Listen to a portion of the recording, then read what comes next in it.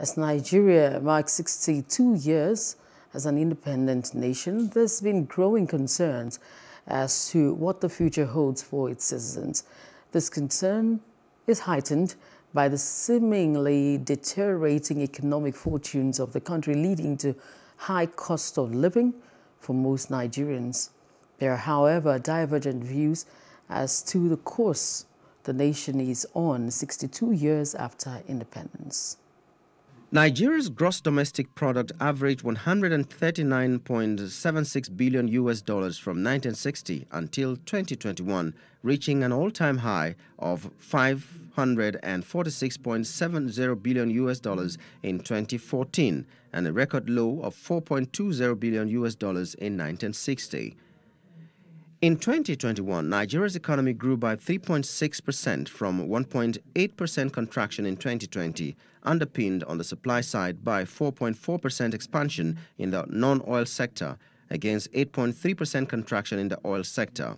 Non-oil growth was driven by the agriculture, which had 2.1%, and services 5.6%. Annual average inflation stood at 17.0% in 2021 against 13.2% the previous year, and above the central bank's 6 to 9% target. Inflation was fueled by food prices rises at the start of the year and exchange rate pass-through. But according to the National Bureau of Statistics report, the country's urban inflation increased by 2.08% to 20.09% in July 2022 from 18.01% in July of 2021. On the other hand, the rural inflation rate reached 19.22% from 16.75% in the corresponding period of 2021. Although Nigeria's economy grew by 3.54% in real terms in the second quarter of 2022, the citizenry still feels the bite. This is even as the Debt Management Office puts Nigeria's total public debt stock at 42.84 trillion naira as of June 2022 from 41.60 trillion naira 3 months earlier, showing an increase of 1.24 trillion naira. Kaduna State, our own is peculiar because of this issue of insecurity. Business with development partners and civil society groups and non-governmental organizations can tell you categorically that we have reduction in engagements with these groups of people in Kaduna State now, owing to the issue of insecurity. Now, a lot of them used to come to Kaduna through train, but with the attack on the train on March 28th, a lot of them actually refused to come to Kaduna, and of course that is affecting Kaduna economy. If you have a lot of money in your hand, you can only buy everything with money.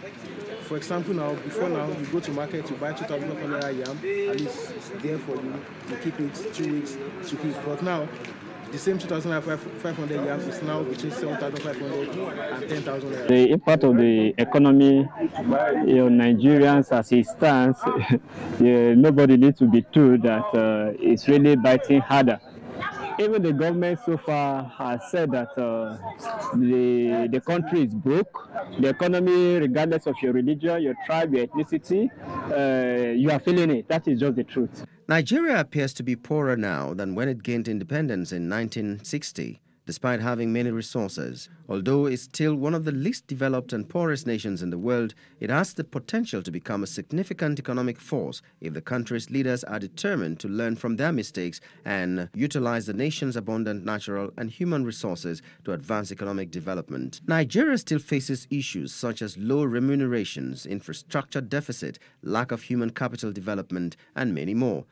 62 years after gaining independence, many people believe that these issues should have been resolved long ago, given the country's enormous potential. This has resulted in a mass exodus and a major brain drain.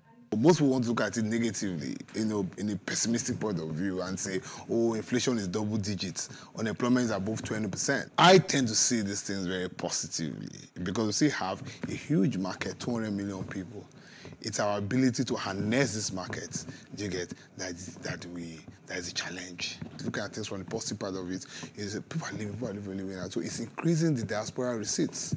You get, there's a particular here where we earn more money from people bringing back money than even oil. But there are critical things that need to be put in place for systems to work in the people's favor.